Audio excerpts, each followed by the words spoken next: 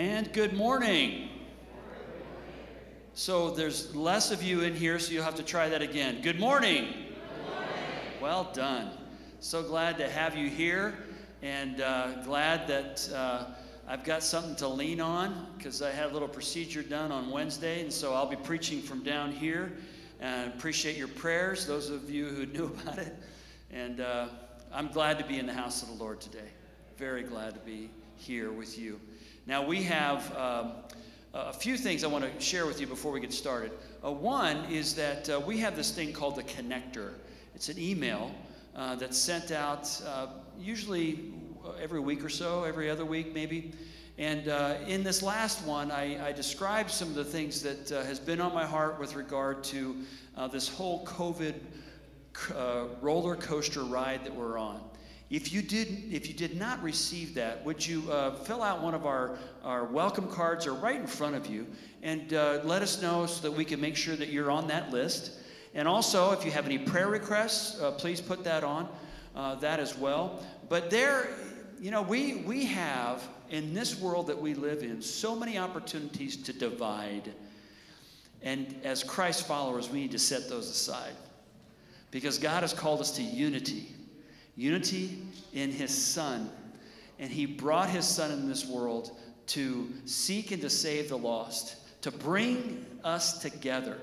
And so as we have opportunities to be together, we want to take advantage of those as much as we can. Amen? Also, as those of you who are online, we have also a little electronic comment card for you. You can fill that out as well, and we'll make sure that we get the connector to you. And if you don't have email, both of you who don't have email, we have a way to mail that to you. So just ask for it, and we'll make sure you get that. Amen? Amen. So as we gather together, let's begin with prayer. Please bow your heads. Heavenly Father, I thank you for this day. I thank you that your Spirit has called us together.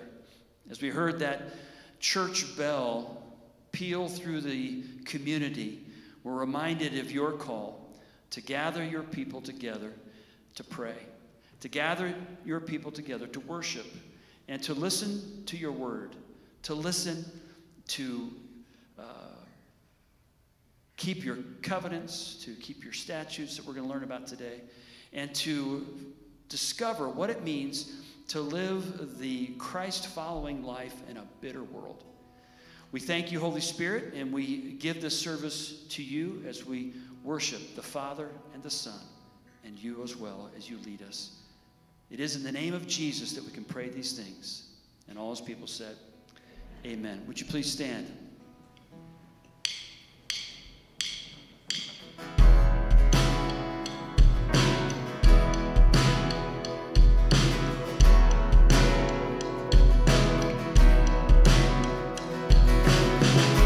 You're the only answer to the darkness, and you're the only right among the wrong, and you're the only hope among the chaos.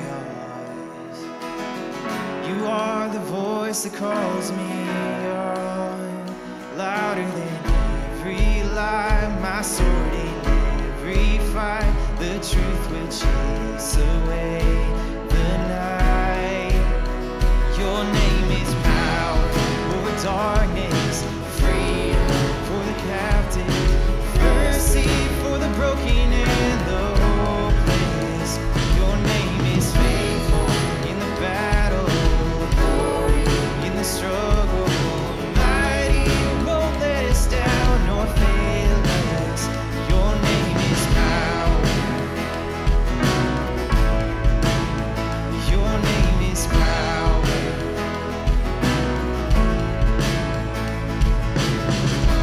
I know it is written over certain, and I know that the word will never fail, and I know that in every situation you speak the power to prevail. Louder than every lie, my sword in every fight. The truth will change.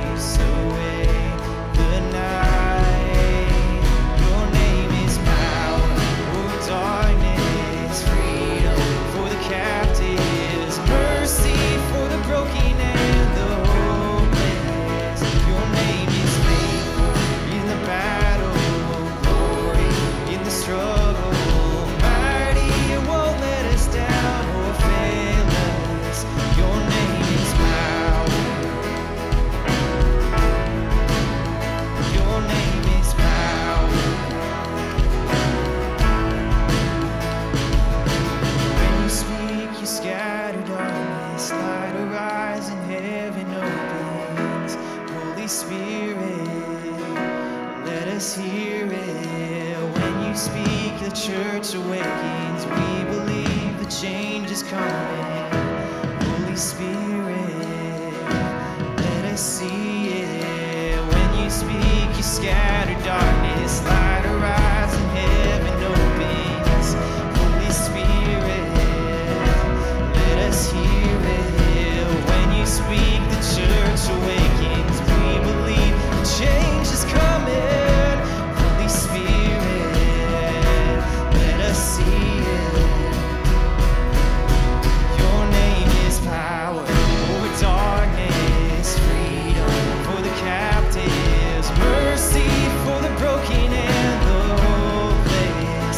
Your name is faithful in the battle, glory in the struggle. Mighty won't let us down or fail us. Your name is power. Oh, your name is power. Amen.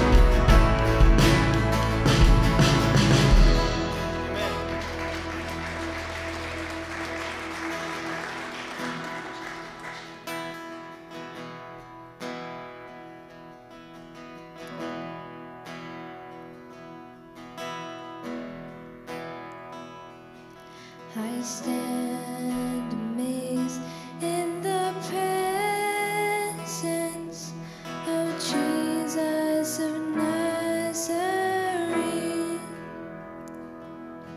and wonder how he could love me, a sinner condemned unclean.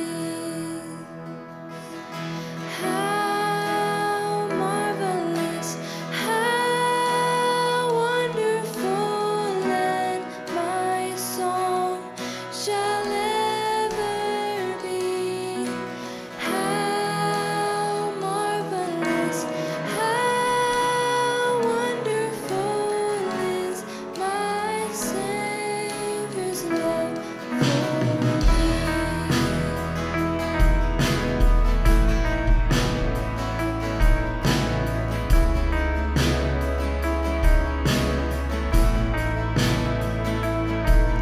He took my sins and my sorrows.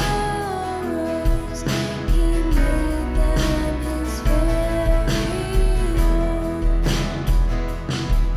He bore the burden to Calvary and suffered and died alone. How marvelous, how wonderful, and my song shall ever be. How marvelous, how wonderful is my Savior's love for me. We're singing, how marvelous, how wonderful, and my song shall ever be. How marvelous, how wonderful is my Savior's love for me.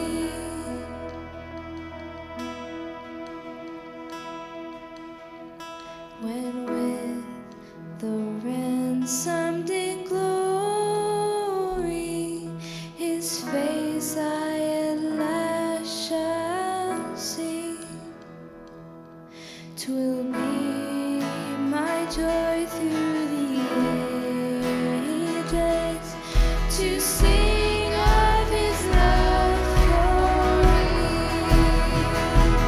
Singing, how marvelous, how wonderful, and my song shall ever be.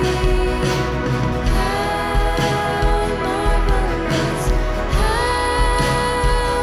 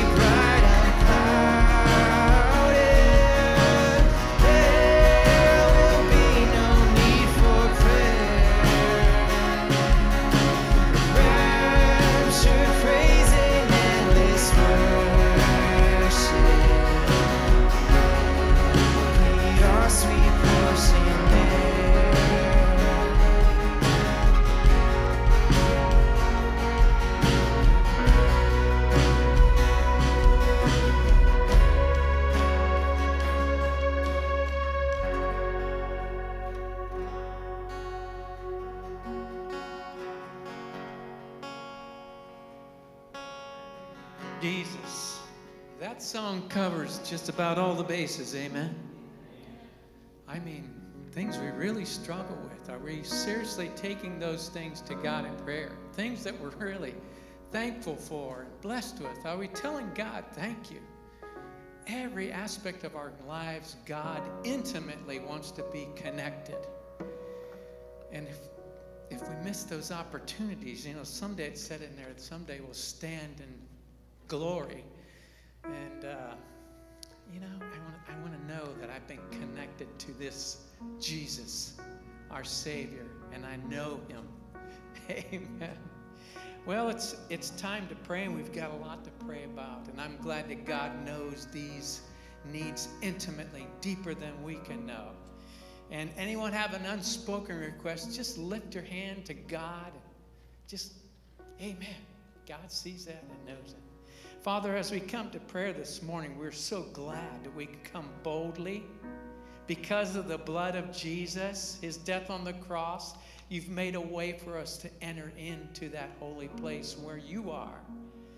And your Holy Spirit helps us to pray this morning. We're so thankful for the Word of God that proclaims these truths to us, and we claim them this morning.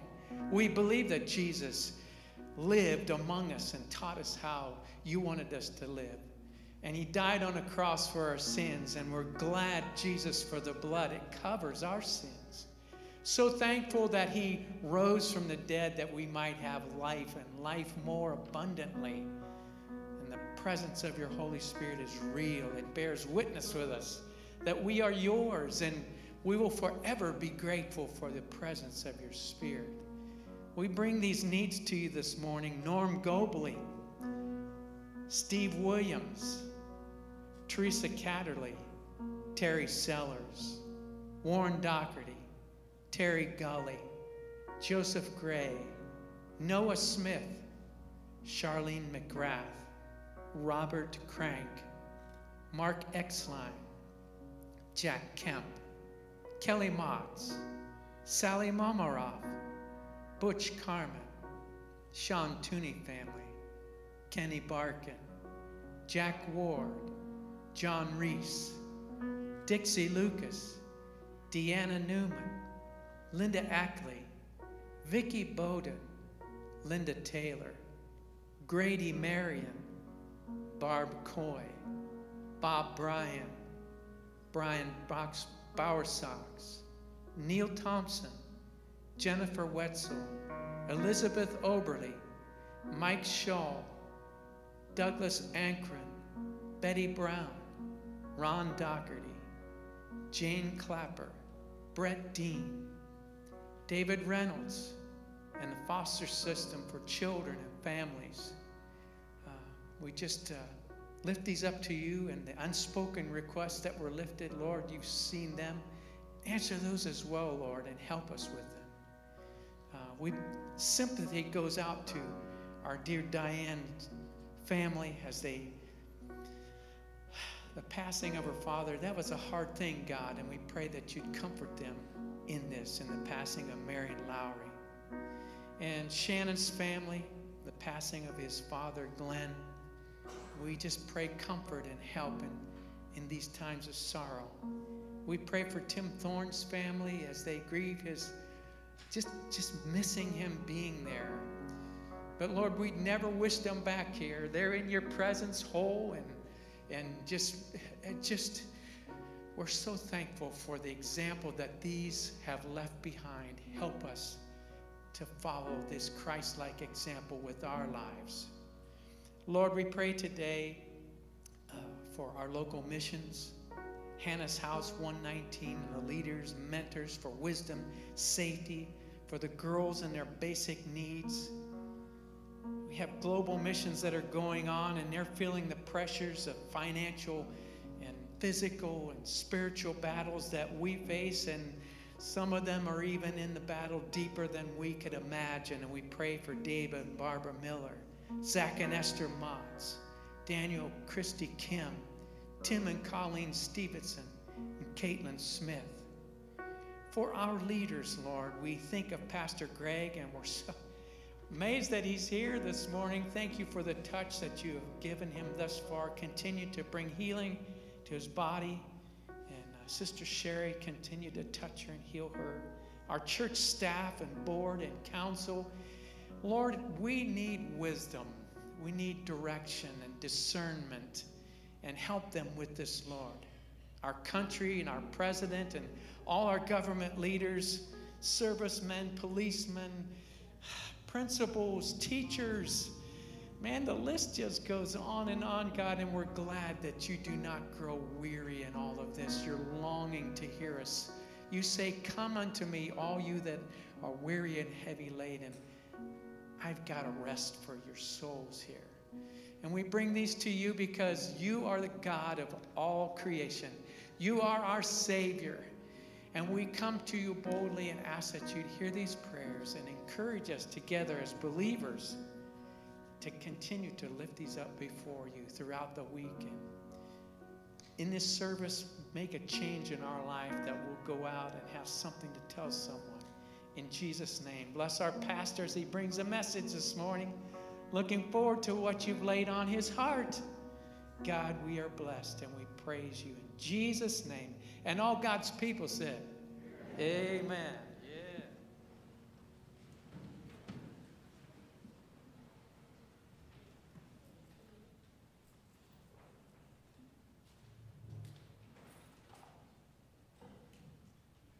Good morning again.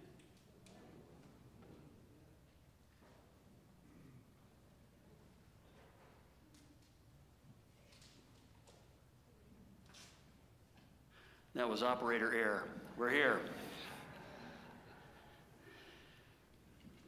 So I want to begin just reading the scripture that we're going to be in today. We have been going through the story of the Exodus, and we've been in it for a while. And the reason why I think the Lord led us there is that, way back several years ago in April, remember how long ago that was? We had Easter. And we were reminded of that story of Jesus presenting himself to the disciples a couple days after Jesus was crucified. And as he did that, they were amazed at looking at a resurrected Jesus and confronted with the reality that now they have to live the resurrected life. And so we've been looking at the story of God working in the lives of the Israelites. And we've learned a lot of lessons from them. And we're going to turn a corner here, and we're going to learn what's called negative lessons, how not to do things. Okay, so if you get your Bibles out and go to Exodus chapter 15, we will understand what it means not to live a bitter life. Okay, I'll begin in verse 22. Then Moses made Israel set out from the Red Sea, and they went into the wilderness of Shur. They went 3 days in the wilderness and found no water. When they came to Marah, they could not drink the water of Marah because it was bitter. Therefore, it was named Marah. And the people grumbled against Moses, saying, "What shall we drink?" And he cried to the Lord, and the Lord showed him a log, and he threw it into the water, and the water became sweet. There the Lord made for them a statute and a rule, and there he tested them, saying, "If you will diligently listen to the voice of the Lord your God, and do that which is right in his eyes, and give ear to his commandments, and keep all his statutes, I will put none of the diseases on you that I put on the Egyptians, for I am the Lord your healer." Then they came to Elim, where there were 12 springs of water, and 70 palm trees, and they encamped there by the water. May God bless us as we study his word today. As I mentioned before, we're turning the corner. We're learning opposite lessons. It's like opposite day, right? And so as we learn from the Israelites, I'm reminded of these motivational posters. Does anyone have them in their offices or in their homes? They probably have a picture of a soaring eagle, right, with success, and then some pithy saying underneath that it's kind of like a horoscope. It means so many things in so many different ways, right? But there's these posters called demotivational posters, and one of my favorites is this one. Okay, so for those who can't see this, it's a picture of a rusting hulk of a ship jutting out of the water. And it's entitled Mistakes. And it says, it could be that the purpose of your life is only to serve as a warning to others. And unfortunately, again, as we go to the Israelites and what they do and what they don't do, this is one of those lessons, okay? Now, I think as I said this, you probably have people in your life who have made their share of mistakes, and maybe they've come out of them, praise God, or maybe you've made your own mistakes and said, okay, I'm never going back there again. But we can learn from our mistakes, can't we? Okay, so as we do that, we're going to talk about bitter versus better. Sherry and I were talking this morning. She reminded me, because I had a similar experience. My mother had baking cocoa in her cupboard. It wasn't like cocoa that you put in milk and it tastes good. It tastes what? Bitter, exactly. And Sherry was telling me that she demanded that she taste this, and her mom let her, and she found out, yes, indeed, it was bitter. So you've all had, many of you have had a bitter taste in your mouth. That's a saying, isn't it? But it means something. It doesn't taste very good. It's something you don't want to continue.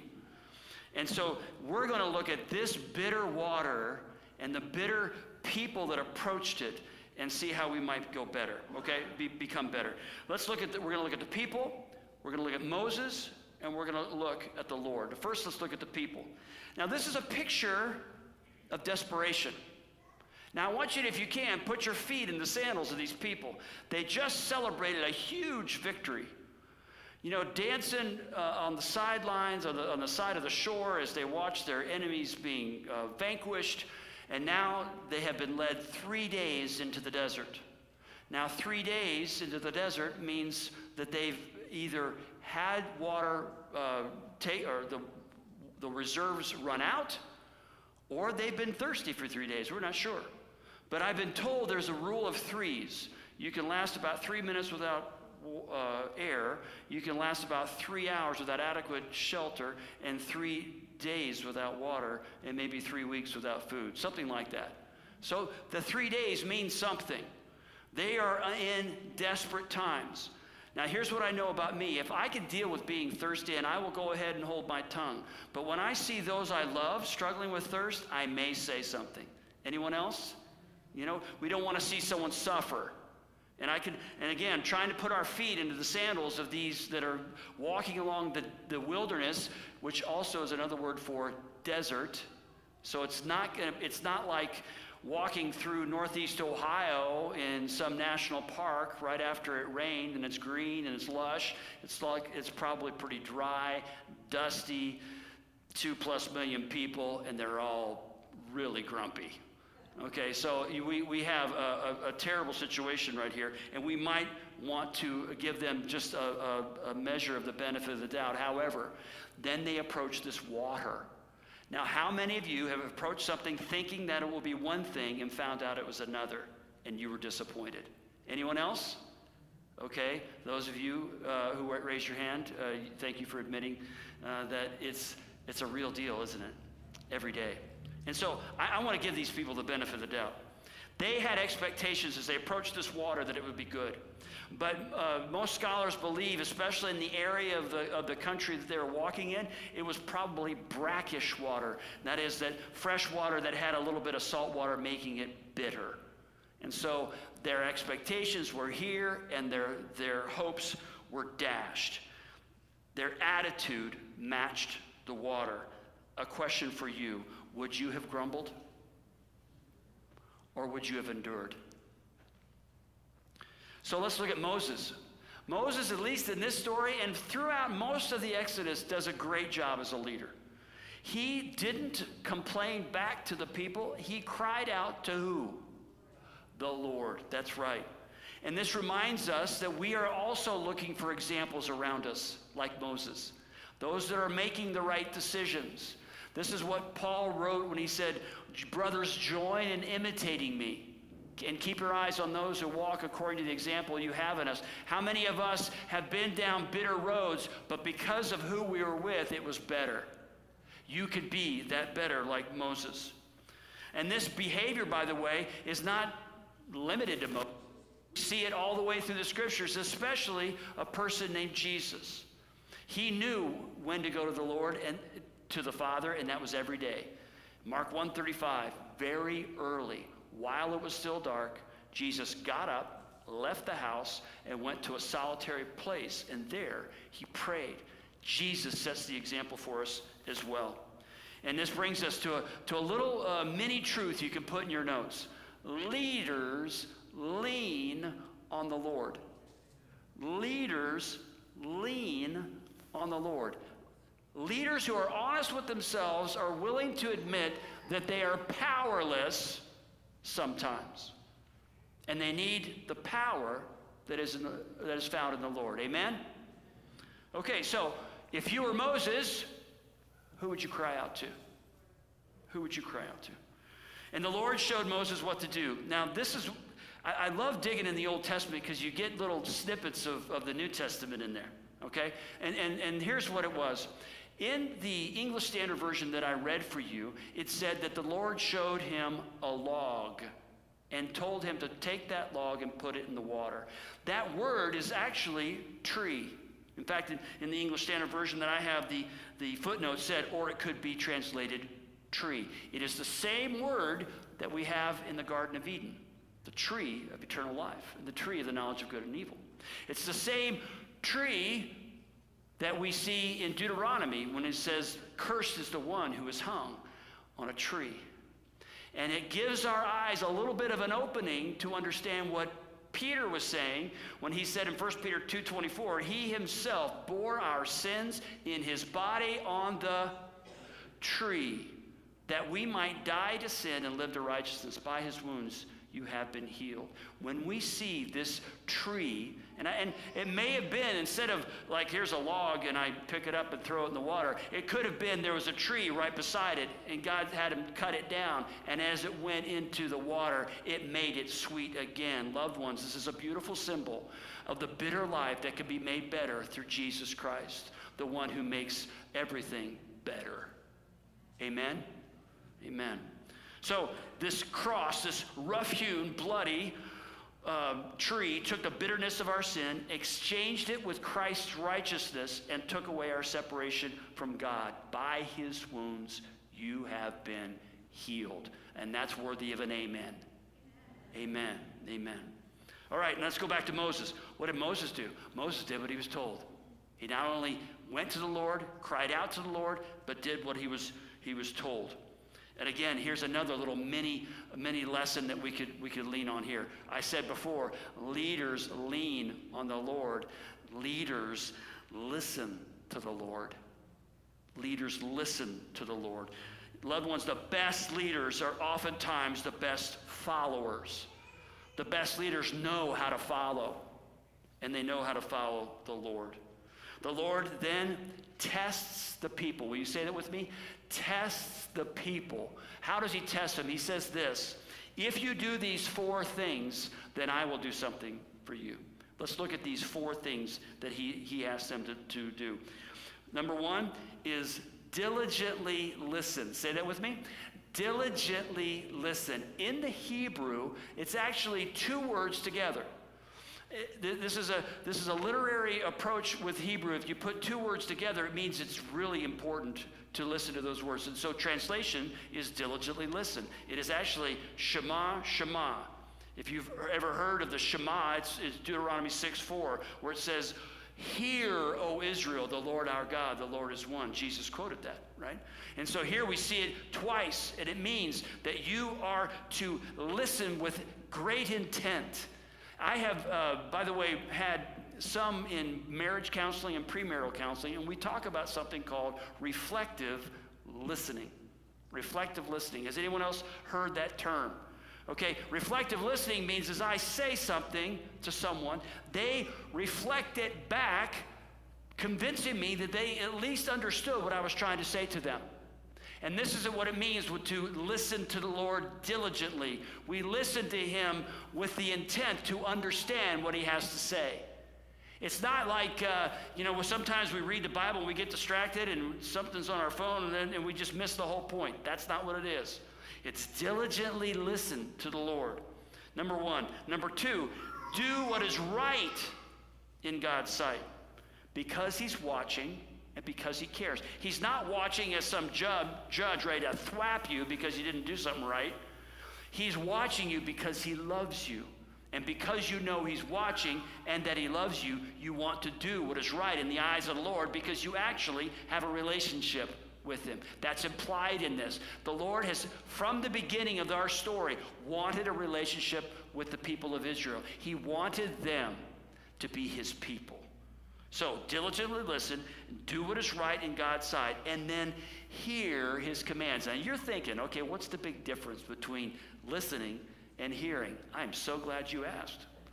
Because here we have a picture, it's actually like a word picture, of taking the ear and expanding it out so that you could hear even more carefully. This is the notion of trying to remove our distractions so that you can listen to what someone has to say. It's not just listening intently, it's removing the distractions around us so that we can hear his commands. That's 3. 4 is to keep all his statutes. All the commands that are ongoing, we keep them because God has called us to. So those are the 4 things he asks us from, and we're going to get into a little more detail in a few minutes. Then he goes into promises, 2 of them. I will not bring upon them what the Egyptians suffered. We've gone through that. There was 10 plagues, awful plagues. He promises, if you do these 4 things, people of Israel, then I'm not going to do that because I am the healer. Now, how many people have had people in your lives or yourself that did not receive the healing that you thought you were going to receive? Anyone? Yeah. So the reason I'm bringing it up is sometimes we look at some of these passages and assume that everything, if I'm a Christ follower, if I do these 4 things or whatever, that everything's going to go peachy for me. That is not in the Scriptures. That is not in the Scriptures. No, and I found a wonderful phrase that I'm going to hold on to. That sometimes we think the reward for following his commandments is going to be a great life. And we might have a great life. It might be shorter. It might be longer. It might be full of trouble. It might be full of pleasantries. We don't know. Because that's not what the promise is. Here it is. The reward for following the commandment is the commandment itself. The reward for following the commandment is the commandment itself. It is the privilege of being commanded by the Most High God to walk in a way that's honorable to him. To walk in a way that gives him the glory. This is what God's called us to. When he says, I'm going to be your healer. I'm going to be your God. I'm giving you these commandments, not for me, but for your own good. Amen? But each of us has the responsibility to respond in faith. And in this story, we learn that bitter is far more than water. No, bitter is a choice. Bitter is a choice that each one of us gets to make. And in your notes, bitter is made better through Christ. Bitter is made better through Christ. So I have a few questions. How many times have you experienced something tragic and wished you would have waited on the Lord? Wished you would have waited on the Lord? How many times have you reacted bitterly to a situation and realized you didn't have all the data? And maybe you regret how you responded and wish you could take those words and put them back in your mouth? Or have a mulligan? So how can we avoid that? How can we avoid a bitter heart and a bitter life? Well, first of all is to have the right expectations. To have the right expectations. Loved ones, God has always promised that trouble is going to be a part of our life. Isn't that a great deal? He doesn't pull punches. He didn't say everything's going to be peachy when they're not. The Lord you serve doesn't lie to you. And we think, well, That's not in the Old Testament, that's in the New. It's in both. One of the memory verses I'm working on right now is Psalm 9, verse 9. The Lord is a stronghold for the oppressed, a stronghold in times of trouble. He knows that some days we feel oppressed. Some days we might be going through trouble, and he's going to be with us as a stronghold. He's planning ahead. Psalm 91 has been quoted a lot during this pandemic. In Psalm 91 at the end, this is the Lord speaking. Because he, the one who's devoted to me, because he, the one who belongs to me, because he holds fast to me in love, I will deliver him. I will protect him because he knows my name. When he calls to me, I will answer him. And here it is. I will be with him in trouble. Everyone who belongs to the Lord at one time or another is going to go through trouble. And not only do we hear that in the Old Testament, we hear it in the New. Jesus himself said in John 16, but take heart, in the world you will have trouble. Or another word, tribulation. In the world you have trouble, but take heart. I have overcome the world. Have the right expectations. I was a consultant for some time, and I learned this consulting equation that I'm going to share with you. If you ever go into consulting, it'll be great for you. But in life, it's good too. You ready? Write this down. Perception minus expectation equals satisfaction. Perception minus expectation equals satisfaction. Now, what do I mean by that? Let me give you an illustration. Before the pandemic, you went to a restaurant. And let's say you had everyone and their sister with you. You had like 10 people. Sometimes that's hard to fit into a restaurant. Or in case of Bobby's family, he had like 20. Right? So you have a lot of people with you, right? And you walk in, and they're like, oh, it's this restaurant you really want to go to. And as you go to the host or hostess, they say, how long is the wait? And she looks, how many? 10? About 30 minutes. You ask around, we can wait 30 minutes. Okay? And so 30 minutes is the wait time. And then 20 minutes into it, she comes and says, oh, we got a table for you. Now, the expectation was low, 30 minutes. The perception was high, 20 minutes. That's what happened, the perception of what happened. And so the satisfaction is going to be positive. Everyone get that? Okay, now let's look at it differently. You go to a different restaurant, and you walk in, we get 10, like 10, we can do you in 5 minutes. Great. So you sit down, 5 minutes turns to 10. 10 minutes turns to 12, to 15, to 17. You're thinking, okay, where else can we go? 20, they say, I'm so sorry, Mr. Smith, but we do have your table ready. Fine. What's changed?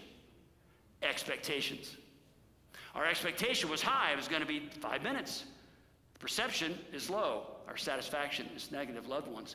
When we walk into this world with expectations, not that it's going to be a terrible day. Don't hear what I'm not saying. But expectations that God is going to lead you through times where you're going to need him, then you're going to be better prepared to need him. And better prepared to change the bitter into better. He even promises in James, count it all joy, my brothers and sisters, when you meet trials of various kinds, for you know that the testing of your faith produces steadfastness. You're going to go through some stuff. And God, as we in faith walk through that stuff, God is preparing us for something more. And why not do it in a better way than a bitter way? The pandemic that we're in right now has shaken loose. That was what was already shaking. Shaken loose our trust in the security of this world and realize that we don't have security in this world. It's shaken the political structures and the economic structures. It's shaken our addiction to convenience. We want it now. Well, guess what? You don't get it now.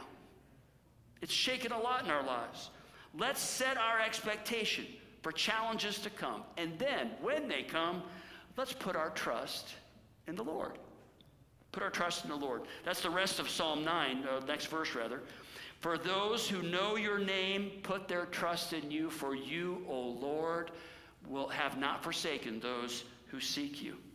You see, when you know the name of Jesus, the name of the Lord, remember what Jesus' name means. It means the salvation of God. When you know the salvation of God, the name of Jesus, then you trust in that salvation. You trust in the Lord. You lean on the Lord first. And I think that's some of the challenges that we have. We're not keeping those short accounts with God that we need to keep. We need to keep on our knees and pray. And you know those times when we mess up, that's those times when we fall into sin that we wish we wouldn't have? Guess what? The Lord has accommodated that in this way, that when we confess our sins to him, he is faithful and just to forgive us our sins and to cleanse us from all unrighteousness. Is that not a good deal? This is the one who loves you. Lean on him first. When you do not know what to do, go to him. And then, here's the four things. Listen diligently. Listen diligently. I've told you about the word hand. Remember? Listen to the word. And then we read the word, right? And then we study the word, right? And then we put it in our heads so that it's memorize the word. And then we meditate on the word every day. Listen diligently. Some of us are more aware of trends on social media and mainstream media of choice than our Bibles. Loved ones, this should not be. This should not be.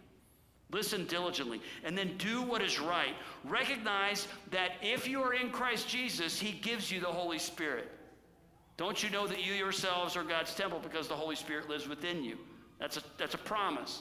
So if you're in Christ, if you received him, then you are born again by the same Spirit who has not only regenerated you, but is now sanctifying you to be holy and set apart for his purposes. Amen. Amen. And that Holy Spirit is watching. Why? Because he loves you. Now imagine if you're 16 years old and you just got your license and your dad is following you in his car. Okay, most of us would go, cut it out, Dad. But what if he wasn't following you to critique you, but he's following you because he cares so deeply about you, doesn't want you to get in trouble? This is the love that the Holy Spirit has for you, because he wants the best for you. He wants the best for you. So listen, do what is right, and then hear his commands. Remember, expanding the ear, getting rid of distractions. It's the picture of a mother listening for her baby's breathing in the other room and telling her husband, shh. Okay, you can talk now. Anyone else? It's so important that you're not going to let anything get in the way of hearing his commands. It is the growing sensitivity to the Spirit's work in our lives that brings us closer to the one who saves us still. Okay? So we listen diligently. We do what is right in his eyes. And we hear his commands. And then we keep his statutes, not statues, statutes. And what does that mean? Okay, so remember that Moses got a command from the Lord to go put a log in the sea, or in the lake, whatever, in the waters of Marah. That did not mean every time he come up to a lake, he wanted to throw a log in the water. It was for that particular time. Everyone get that? Okay, the statutes are the stuff that we get, it's ongoing.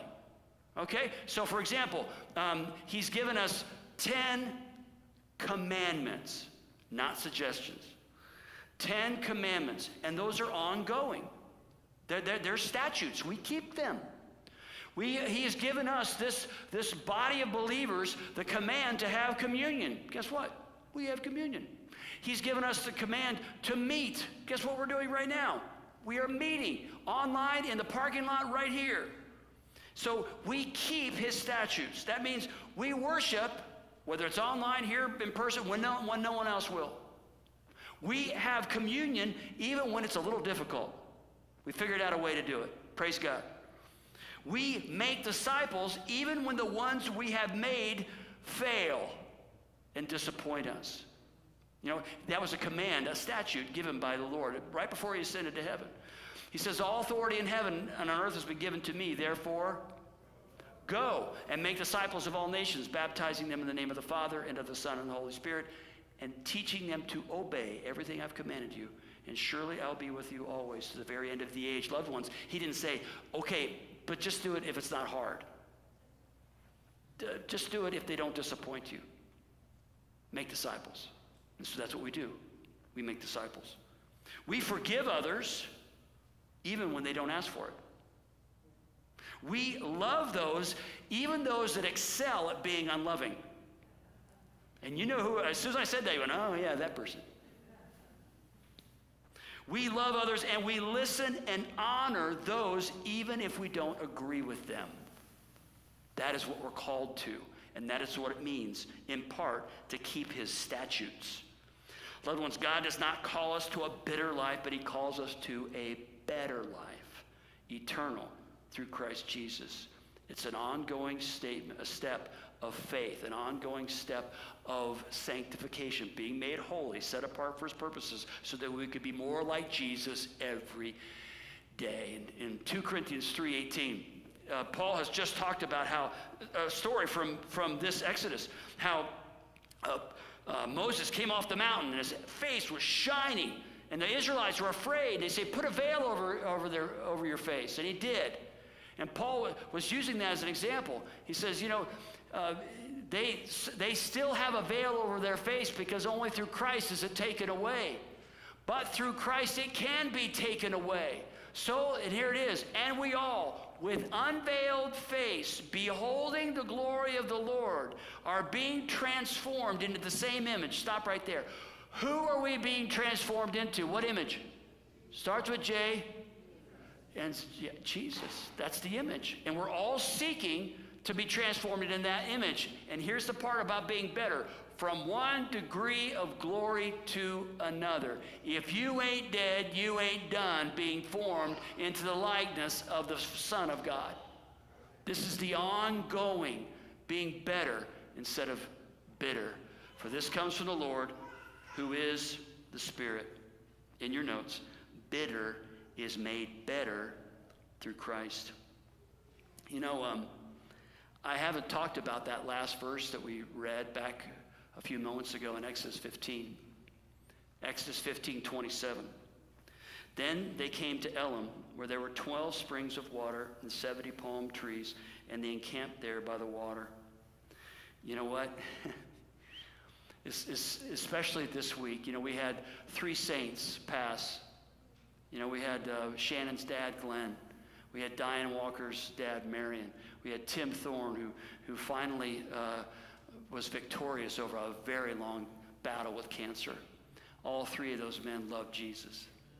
And they have entered into Elim, if you will, this place of rest that's waiting for each one of us, where there will be streams of living water pouring. There will be the symbolism of the palm tree providing shade. This is the Lord's blessing that he's giving to each one who calls upon his name and overcomes to the end, this place of rest. Now, in this story, again, we started with mistakes, right, that they were making. We know that they were chosen, the people of Israel were chosen, and we know that most did not reach it to the promised land. We have a choice. We don't have to take the bitter. We can make it better through Christ as we put our trust in him. As we live on this earth, we are going to be presented with bitter times, but the sweetness of Jesus Christ can make it so much better as he prepares us for this place of rest, this heavenly dwelling that he's called us to. Now, how's this accomplished? Well, it's all done through Jesus Christ. It's not our own efforts, it's only him. For by grace you have been saved through faith. Right? This is the gift of God, not as a result of works, so that no one may boast. He offers this to you because he loves you.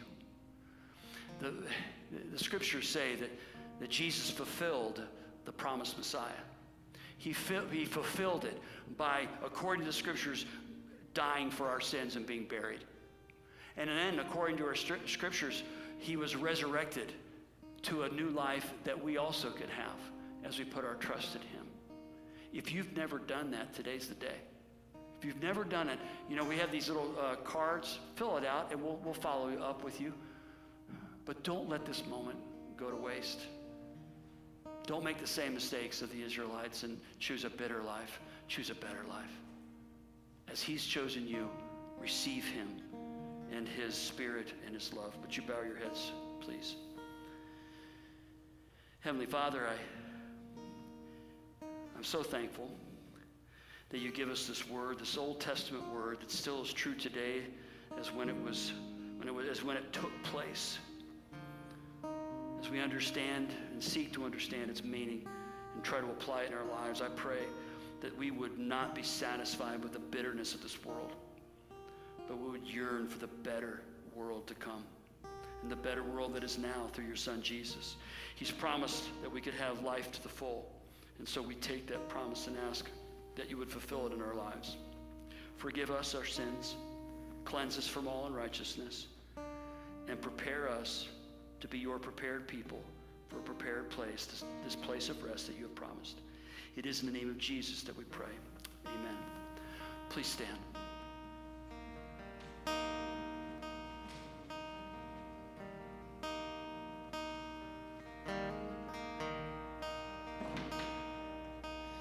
And 'tis so sweet to trust in Jesus, just to take him at his word, just to rest upon his promise, just to know the save the Lord.